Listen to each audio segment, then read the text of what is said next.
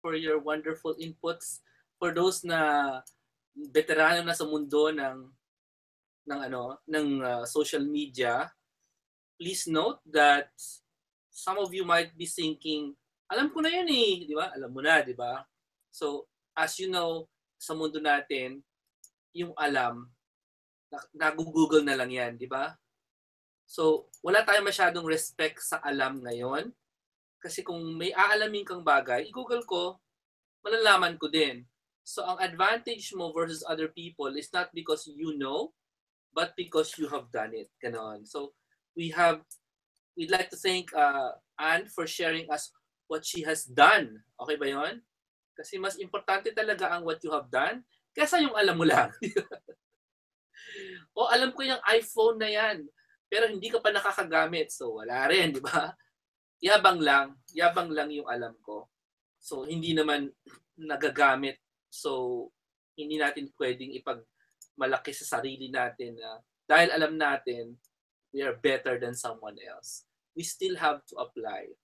And if you do know it, then make sure na na-apply mo yung at least 7 different kinds of visual ideas.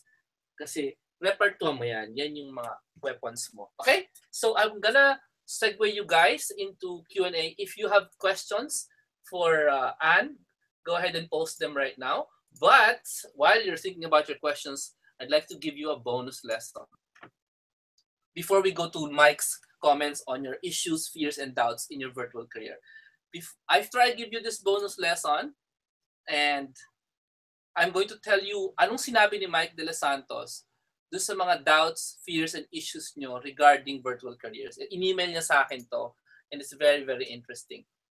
But let's plunge into our bonus lesson kasi alam ko, a lot of you are thinking about Avengers, di ba? Hindi, last week nyo iniisip yung Avengers. This week, a lot of you are thinking about the fight of Manny Pacquiao. So we're gonna have 3 success lessons from Manny Pacquiao right now. Okay ba? If you're ready for the bonus, can you type, yes, I'm ready for the bonus. And if you have questions for Anne, please go type in your questions right now para happiness, di ba? Okay? So, let me just check.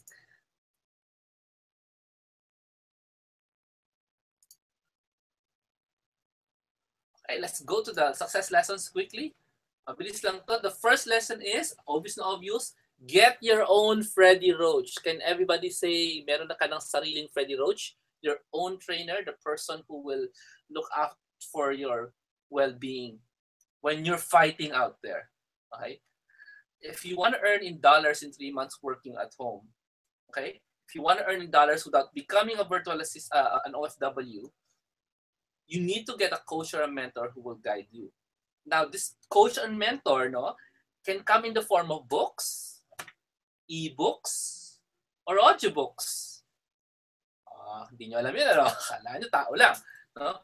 But it also can come in the form of webinars and podcasts. Now, so your action item at least, no, is to reserve your Monday 9 p.m. If you're listening to the replay, you religiously reserve a dates and time to listen to the replay. And if you can really just make time, Monday 9 p.m. sa Pilipinas, 9 a.m. sa New York, and I don't know, anong oras na ba kayo sa Saudi? Then, libre na eh, di ba? Nagme-mentor na kami, libre. So, take advantage. So, that's your action item for this lesson from Manny Pacquiao. Get your own Freddy Roach. These people can also be persons with virtual careers like Anne Peña Redondo, the person who taught you kanina lang, no? Now, so you connect with Anne and other students in my brand new Jomar Hilario Virtual Careers group. It's no longer Jomar Hilario Mastery Group kasi secret group yon. Most of you won't be able to access it because it's a secret group. So I created a brand new public group. It's called Jomar Hilario Virtual Careers. Hanapin nyo na lang. Wala pang tao doon. Just join it so you can interface with them. Now, when you join groups like this, no, it's free. So just don't join. Interact. Kumausap ka ng tao doon. Because if you just join and you keep posting your very own selfie pictures paulit-ulit sa personal account mo, walang magagawa, di ba? Walang magagawa. So just join and participate. Okay? Now, you can also meet real people with virtual careers during the upcoming Virtual Career Summit and Seminar this May 29 and 30. So if you haven't heard, we have a brand new big event, May 29 and 30, wherein you will get to talk to all the speakers, literally, and all the virtual assistants in the room. There's at least 10 of these people, 10 or 20 of these people that you can talk to. And we are actually going to give you time to talk to them. Hindi lang yung microphone talk, is katulad ng picture, face-to-face talk. Or you can pick your mentor. Now, the second lesson from Manny Pacquiao's fight is invest in your training. Can everybody say honestly, you are investing in your training? Thank you, Ramil. 5:30 ng hapon na pala sa Saudi. Type nyo, yes, I'm investing in my training. Ayan. Dalawang pinapang-invest, time and money. So, the trainings will make you physically and mentally prepared for your big fight. And that big fight, so you need to get your ringside seats and watch people like Brother J. Ugawin live, who will be speaking, for example, in my Date with Freedom event on day 1. And you'll also be listening to Brother Bo Sanchez live on day 2 in the Date with Freedom event in May 30. Now,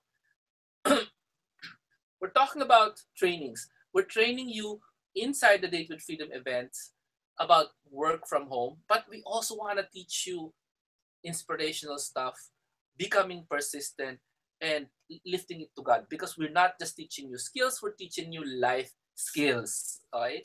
So the training program I have for Date with Freedom is consisting of 9 days. Okay? A lot of the training programs you will get outside the Philippines, or even in the Philippines. One day, half day, they're not really training you. We're committing to meet with you for about 2 to 3 months because of the singular training program. Okay, the 9 days, ang cost niyan is only 11,085 pesos. And pag ikaw nagka-online work, because of these 9 days of training, sobrang taas ng confidence mo.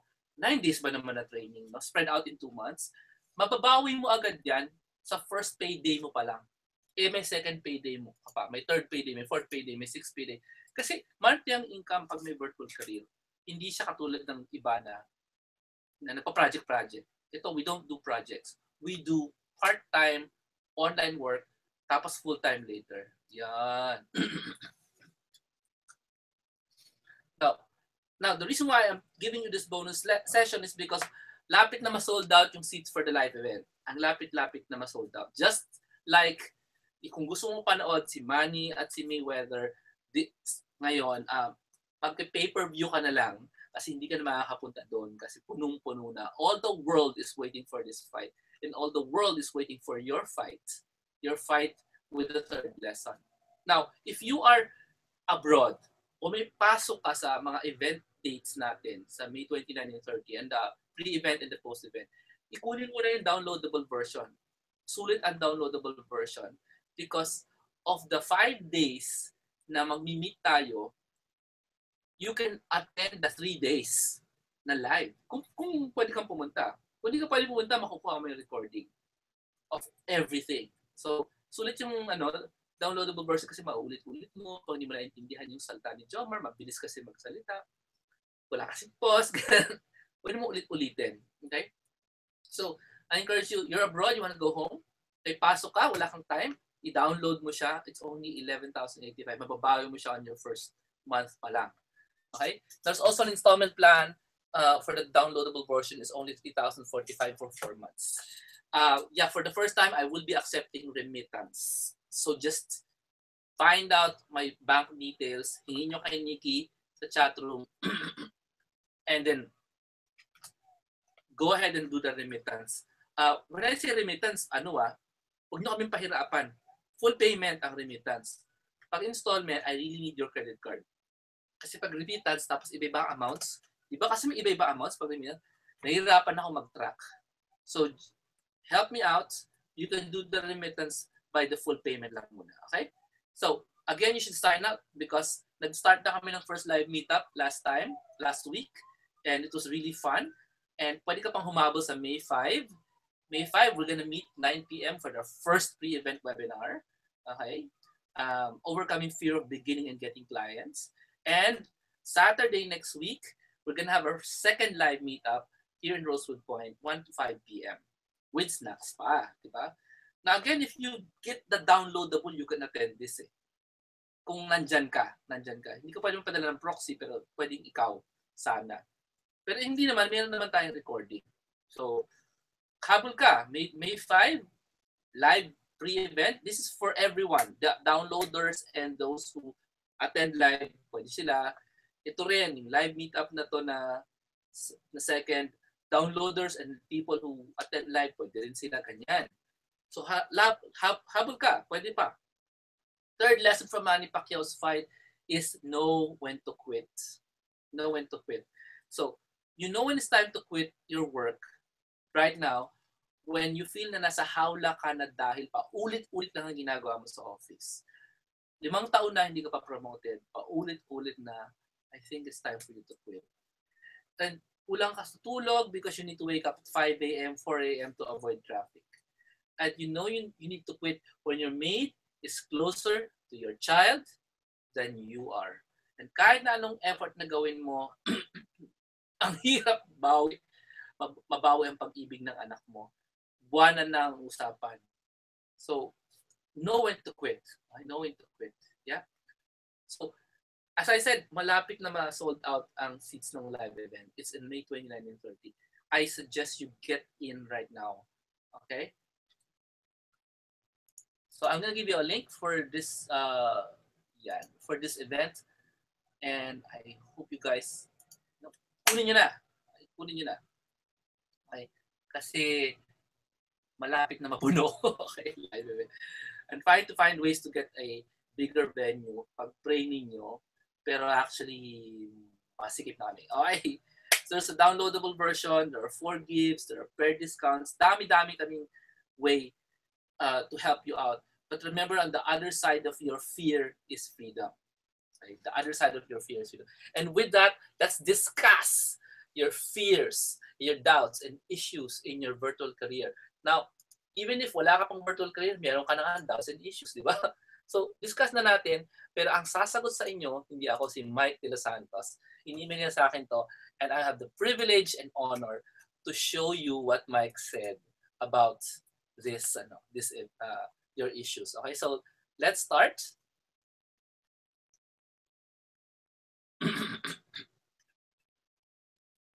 So ito na, your issues and fear and doubt in your virtual career. The first one of our problems regarding this is baka magalit ang client ko pag di ko alam ang gagawin ko.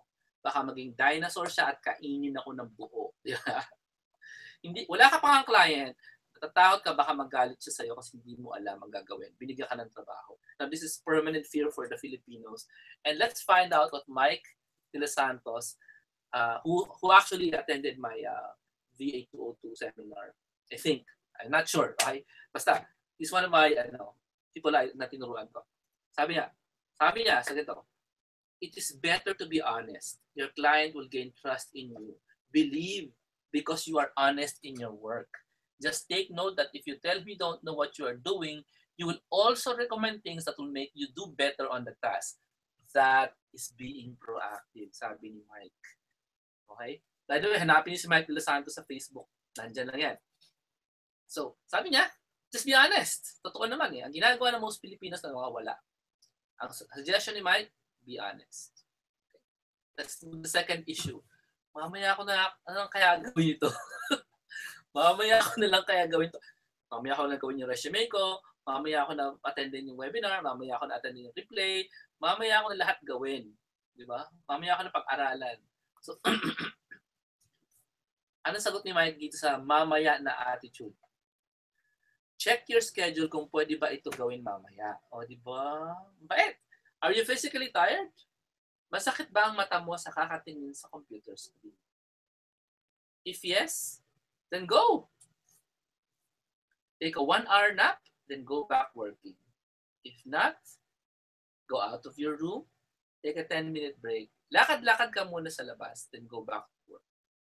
And you will discover that you have new ideas to work on your task. Sabi ni Mike. Galing, ano? Simpleng-simple. Hindi siya galit. Very practical. How about our next problem? Kaya ko bang gawin to? Ang dami yung tinuturo, Jomar. Yung mga bagay kang sinasabi na hindi ko naiintindihan. Kaya ko bang gawin to? Sabi ni Mike, you lack knowledge and training because you are doubting yourself. Review your lessons. Find other source of information.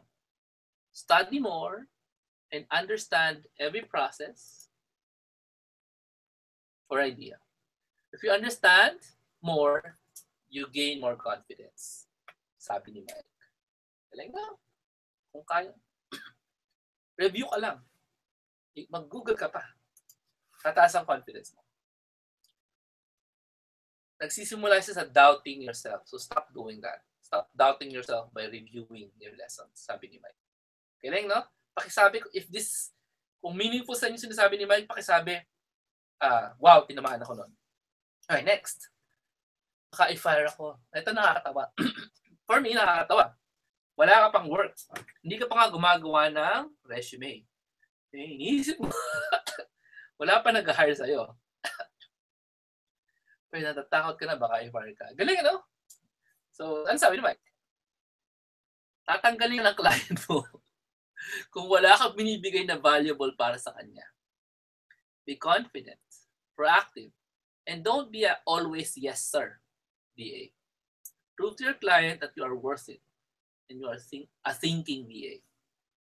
If you differentiate yourself from others, hindi ka matatanggal. Yan ang tandaan mo. If you differentiate yourself from others, hindi ka matatanggal. Yan ang tandaan mo. Prove to your client that you are a thinking VA. Nag-iisip ka. Ang galing-galing, no? Ang simple ng ano. Sagot niya, no? Kung tinamahan ka, pakisabi, tinamahan ako doon. Okay, so, lastly, this is an actual shot of Brother Bo in his talk last March. Sabi niya, kailangan ko pa talaga itong gawin ng long term? Kailangan ko bang gawin talaga ito ng long term? Galing, ano?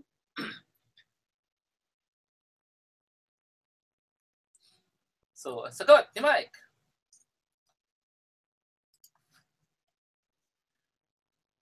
Ano nga ba ang plano mo? Galing, di ba? Revisit your long-term plan. Read your plan regularly. Tama. Ikaw makakasagot kung gagawin mo long-term mo, hindi. Revisit mo yung plan mo. Nasagutin mo. Ano nga, smart. Galing. So incredible na lang mga sinabi ni Mike. For me, kasi really helpful into understanding yung ating mga fears and apprehensions and doubts regarding the online career that we want but we still don't have, pero nauna yung takot. So we're ending tonight by doing a Q&A with you guys. So if you have any questions right now, do let us know na. And actually, nasagot na nga ni Ann yung mga questions nyo eh. Pero kung formally, I'm opening up the Q&A.